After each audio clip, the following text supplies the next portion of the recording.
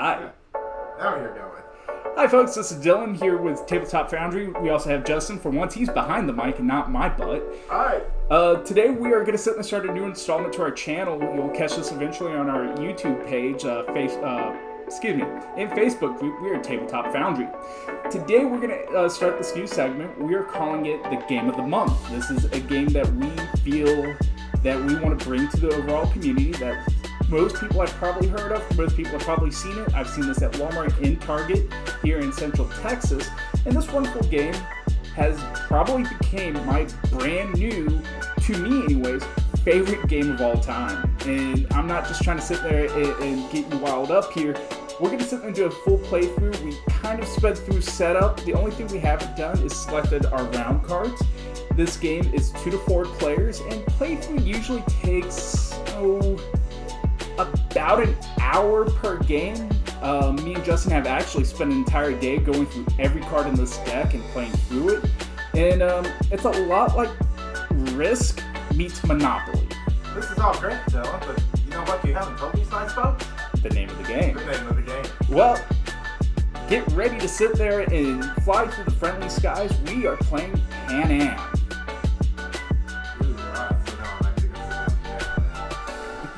Come over here so I can play as well. So, as I said, we kind of had the game board already set up. When you do set up this wonderful game, you're going to sit there and have a play mat. You're going to have 2 types of planes. When you start. The little one is called a tri-motor. The bigger one is a clipper. And this game is set in the early days, or as they say, the golden age of aviation. With the start of Pan American Airways. They are a company that was the epitome of aviation back in the 60s and 70s, and all the way up until 1991 when they shut down operations. Me as a pilot, this is a company I would have dreamed to fly with back in the day if I could. And today we're going to sit there and start our own aviation companies in our own flight and try to sit there and compete with Pan Am and buy stock into them. I am playing the green team, our premier Interglobal Aviation Incorporated. And Justin playing the gray team is Trans-Imperial Airways. As always, a heretic, aren't you, Justin? Always, always. And so when you set up the game, you're going to get a nice little game board. You're going to get $12. You're going to get these little cogs called engineers. And then you're going to get 2 destination cards. These 2 destination cards do get revealed. And this is where you start off. I have Tokyo and New York. And Justin here has Manila and San Francisco. So yeah. Ooh. Must be no good. So, shall we pick our rounds, my good sir? Well, we will pick the rounds, and also we get $12, and we get what's called a directive card. And the directive card is a hidden card. Ooh. I would have been mine, y'all. That only you get to see, and you get to activate it 1 round later. Yeah, there's a little hand mine, so. We're going to sit there and pick our rounds. We're going to start off with round 7. All of these are already pre-shuffled. So I'm just going to go straight off the top if that's okay with you, or do you want to shuffle? Oh, the tournament shuffle. So 7, 6, 5, 4, 3, 2, and 1. I guess we're going to go with that one. And then we're going to sit there and take the rest, and they go immediately into the game box. You do not need them anymore. So like most of these modern board games that have come out recently, there's only 7 rounds. It keeps the time going. And as I said, we already had the game board set up. So we have our 1 through 7, they go in the event section. We have our destination cards. We have our airports. We have our airplanes we could build. Hint, hint, Boeing, get your stuff together. We have the stock prices for Pan American Airways, our routes, and our directives. This game is very, I'm not going to say monotonous, but it's very organized in its layout. Everything starts off with the layout of the board, and the first player to go first is the last person to fly in an airplane. Unfortunately, this is where my kids say I have an unfair advantage. Being a commercial pilot, I fly for a living. So Justin, when was the last time you were in an airplane? Last year. Oh, last time I was in an airplane was January 10th when I went to spin training. Yes, I have flipped the airplane upside down and screamed like a little girl the entire time. So anyways, will you please mark our stock prices so we know where we're going with this? Well, to figure that out, we're going to sit there and flip over the event phase, round 1. Radio communications. This takes place in the year 1928. Each player draws a destination card from the deck. Stock prices start at 5. Ooh. And then at the end of turn, the expansion of 1 dice roll. And the little cool fun quote with this is U.S. airline installs radios in planes to improve navigation during foul weather, the company claims.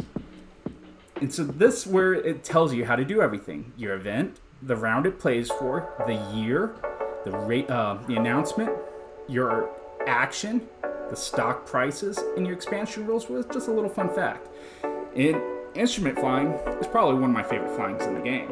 So with me being first player, I get to go first. Go ahead and draw your destination card there, my good sir. Oh, let's flip these bad boys over. So we have Calcutta, Beijing, San Francisco, hi Davida, and Beirut. Beirut. And now we get to do what our card says. And Yep. we draw a destination card. What are you getting? Havana, ooh la la. I got Saigon. Ooh, Miss Saigon. Great play, by the way. Oh, yes. So, in the round of sequence, first event, we revealed, we set the stock prices, and the second event is engineer. Because this is round 1, we have no engineer in priority access, and so we take our 5 engineers, because this is a 2-player game, and we start bidding on what we want to do. Because this is the very beginning, the first bid, Oh, yes. I want to go visit our good friend Davida in San Francisco. Oh, see, I already have San Fran, if you will. So, I'm going to vote to build me an airport. You're going to build that airport. Cool. And so the round goes back and forth around in circles of one player takes a turn and bids. So with San Francisco, I'm going to sit there and go, you know what?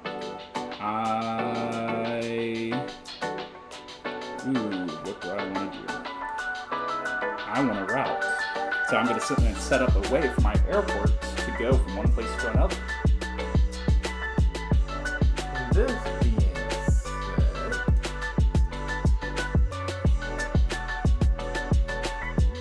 I think I'm going to also choose a route. Interesting. With that, I'm going to go directors because I think I want to go first next turn. You can. But I also like a directive card, my good sir. Oh, that's fine. And you know what? I really don't want you to have that airport, so I'm going to outbid you. Oh, by all means, this is fine. Because I'm going to take a second route. Oh, you could take that second round. I'm going to sit there and place my last guy in Beijing. Oh, you are going to go for Beijing of all places. Well, I'm going to be that guy. Ooh. I'm going to outbid you on the airport. Oh, interesting. So, with rounds complete, as we say in the artillery world, all of our engineers have been placed. The next step is resolution. And this is where the game gets really organized, and if you don't like organization, it's going to kind of annoy you. But you go by a flow. Airports for A, destinations for B, airplanes for C, routes for D, and directives for E. And the order of flow goes, everything goes with airports first. And with this being said, Justin's first bid of $3 is outbid by my bid of $5. But Justin wins the bid at $7. So, good sir, I present to you your engineer, your airport, and $7, please, to the bank. There's your $7 to the bank. So, $7 is confirmed, that goes into the bank. And now Justin can place his airport anywhere on the map he wants. Yeah, I think I'm going to go straight to Bangkok then. Bangkok! Yep. Hey, Justin. No, we're not playing this game. No. So with airports done, we're going to go to destinations. I have no bids on destinations, so I'm going to take my 2 engineers back, and I'm going to take my 2 routes. So I can now fly a plane and land a plane in San Francisco and Beijing. Calcutta and Beirut, nobody bid for.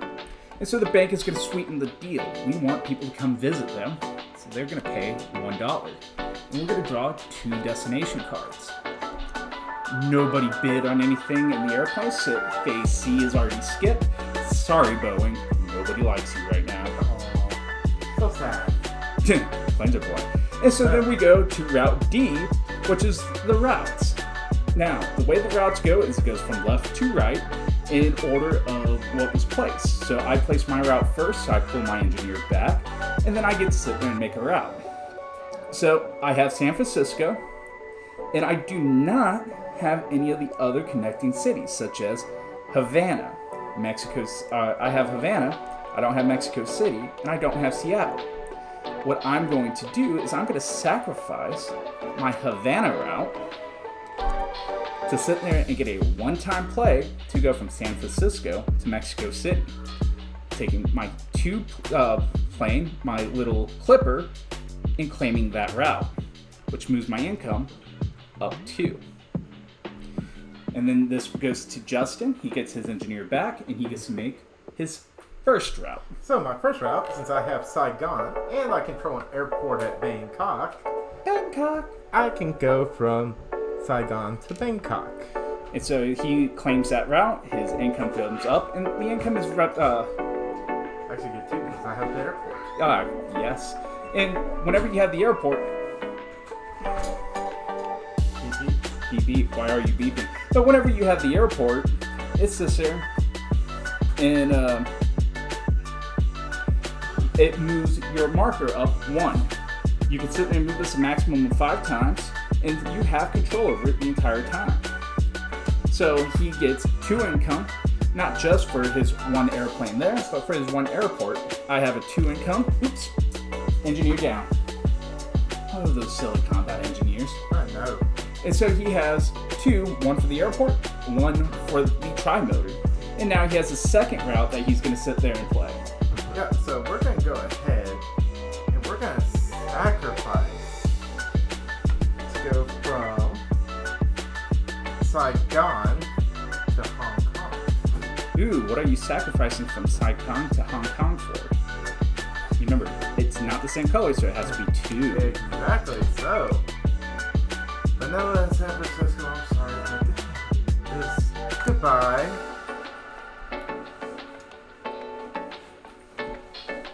And we'll go right there and put my income up another 1. Ooh, so he's now at 3 income. And then that is it for routes. So we move over to directives. My guy's gonna hang tight. I'm gonna get my directive card. I read it, and I pass Justin his directive card without me looking. Oh Lord. And for those on who are gonna catch the game later, here is mine. And for y'all not watching now, here's mine. So, if you want to see what each other Scott, you gotta come to the YouTube channel too. Ooh. And so with the end of our resolutions, all directives are done. We go to Pan Am. As we said, this is a game in homage of these fine individuals that work. And so the first thing they're going to do is we get to roll the expansion dice. And this is just a little D6 with a lot of funky markings. I'm being player 1. I get to roll this dice once. And it is this strange dot, dot, and triangle, triangle. What that means is Pan Am is going to expand from Miami out along these routes. So the dot dots along the South America route and the triangles along the Pacific route. Now there is an alternate rule. Instead of starting in Miami, which is where Pan Am originally started, you can start off in Rome, but we like keeping it original. So Pan Am is going to start their 2 routes, and they have instantly taken over Miami to Havana and Miami to San Juan.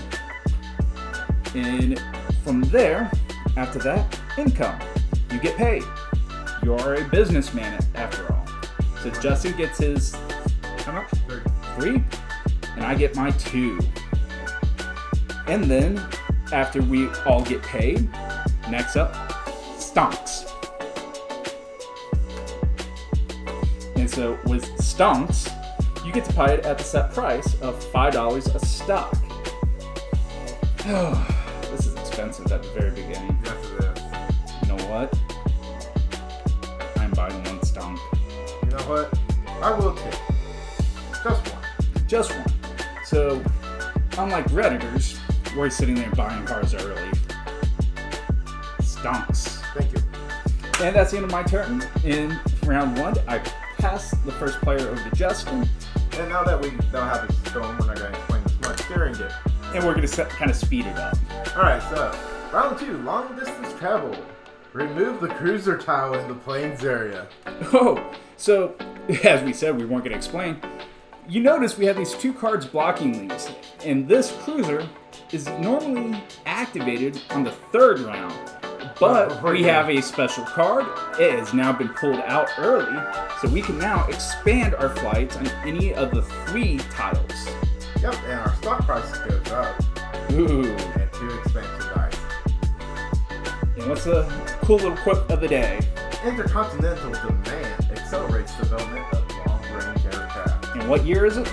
1936. 1936. We just pulled ourselves out of the Great Depression. Yes. Gearing up for World War II. So, with that being said, we've done the events. Now we're on to engineers. And, oh look! I have priority access. But let's show our destination cards. Yeah, so our destination cards, we have Lesbian. And ANYCUBIC. We're from Texas. Don't make fun of us. Just a little. Okay. No, okay. Well, with that being said, good thing I did it by Stonks. I am buying a cruiser. Yep, you can go ahead and buy that cruiser, because I'm going to take mine. I'm going to go for Calcutta. Ooh, Calcutta. Now, our direct priority access has been placed. Now, Justin, your first turn. My first turn.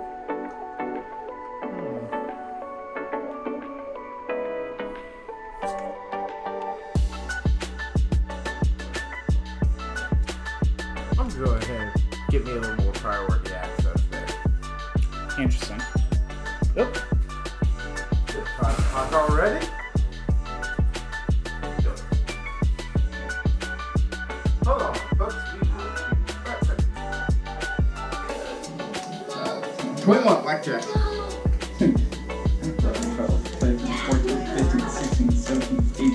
19th second victory to you, Justin. And folks, that is how you play Pan Am in a very, very quick victory at the end. Good job, Justin. Hostile takeovers for the win. So, folks, thank you for joining us at Hero Forge Foundry. Hero Forge Tabletop Foundry. Wow, I am tired. Cool. Hey, Hero Forge, we just shouted out to you. Send us something cool. You guys have a wonderful day. Be awesome.